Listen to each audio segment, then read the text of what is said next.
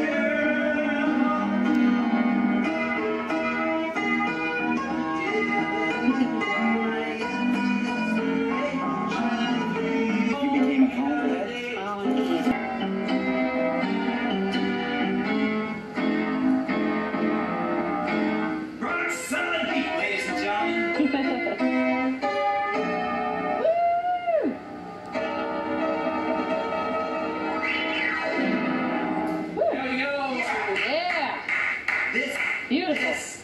Tina loved it too. Man, you still got it, man. Yeah, you do. This piano was over there, right? Yes. Same piano. I think that the piano you were playing over there is the one I now have in my house. It was a smaller, black piano with a headphone Heaven jack. Steel thing. Yeah. Was it The one you bought for me to go on clutch, Yeah. right? Yeah, I think it But was. check Okay, that's the end of part 2.